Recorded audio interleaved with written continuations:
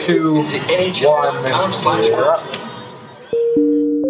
My name's Kevin. I'm Master Control Operator for Comcast in Denver.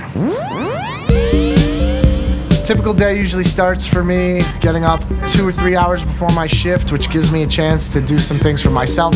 Practice, learn some new songs, run any errands I need to do before coming in, and then finally get here for 4 p.m. I get the shift passed off to me. Any discrepancies that happened before I got in, any issues that might come up during my shift will be passed off from the person before me. I'm usually live all night with our New York studio, our Toronto studio. It'll look like we're just watching TV for most of the night, but there's a lot more involved. And it's basically my responsibility to make sure the video levels look good, the audio levels are correct. If there's anything they need from us, graphics-wise or commercial-wise, if they need more break time, we're here to add it for them. If they need less break time, we're here to take it off. You gotta make sure the closed caption is up there at all times, and if something like that is not happening, it's mostly our job to diagnose the problem and let them know that it's there.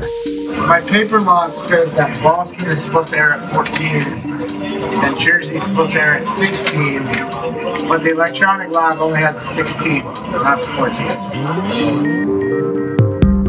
We're very team-oriented here at Comcast. Everybody's here to help you out. If something goes wrong, you can make an all-call. You'll have engineers, supervisors, coworkers in the room to help you fix the problem.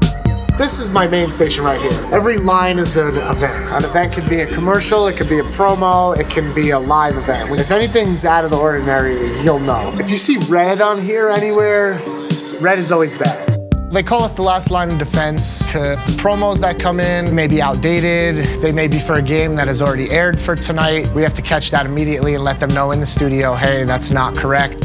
They will either redo it and refeed us a new segment or refeed us a new promo, or we'll just kill it for the night and go on without it. If you need to come back live for 3, just let me know. Okay, will do.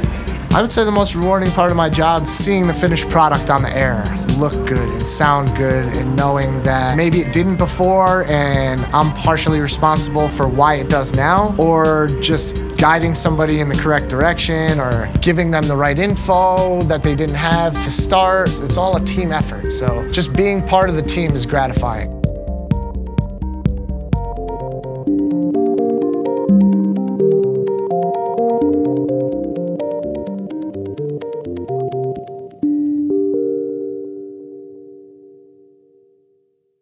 If you see bars come up, the color bars come up on your television, it usually means that